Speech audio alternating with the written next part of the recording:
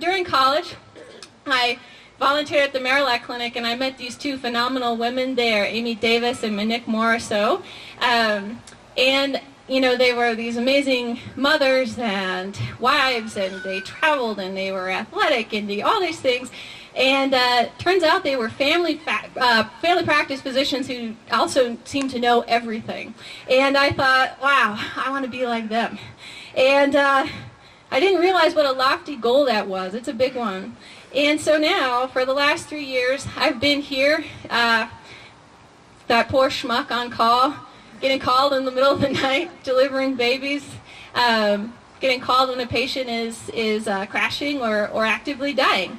And, you know, I thought, here is the beauty of family medicine, and what a privilege that is that we've had.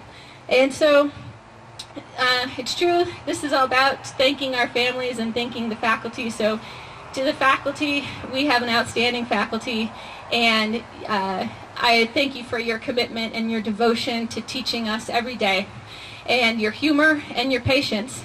And on top of that, this incredible faith that you put in us that we are going to make the right decision, because that's impressive.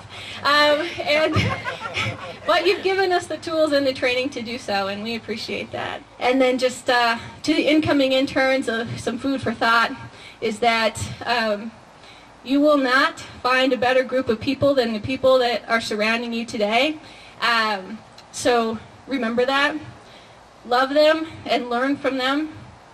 And it's hard, it's a long journey, but 3 years will go by fast. And so really every day, just try to remember and embrace that each day is a learning opportunity, and this is some of the best years you'll ever have. So, thanks. When I was thinking about what I was going to say today, this old adage came to mind that's probably only talked about in the Midwest, but it goes like this: the brain is like Jell-O, and you've got to put all the good stuff in before it sets.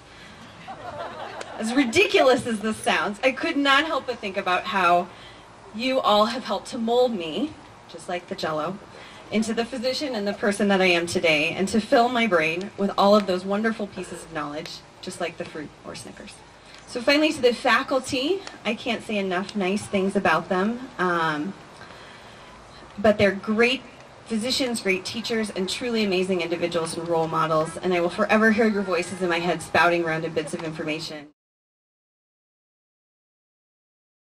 The last 3 years have just been an amazing experience. They're a great combination of medical training, some long hours, learning, and then a lot of fun, both in the hospital and on the trails. I felt privileged to have spent, you know, if there was any group of people I could imagine spending 80 hours a week with, some weeks for the last 3 years, it would definitely be this group of very amazing, supportive, and talented people. You guys never left a dull moment, whether or not it was, you know, imagining all of our patients in a soap opera, which I have to thank Shannon for that great visual for me. It got me through a lot of rough nights, imagining them in a soap opera, or enjoying Sabrina dressed up as Sherm, also a pearl, or trying to struggle to remember the AFP article that I read yesterday, let alone one from, you know, October 15th, 2001. I will say there's a great article on groin injuries in athletes from that journal you might want to check out. Or heading out for a post-call adventure, you know, thanks to all my adventure buddies.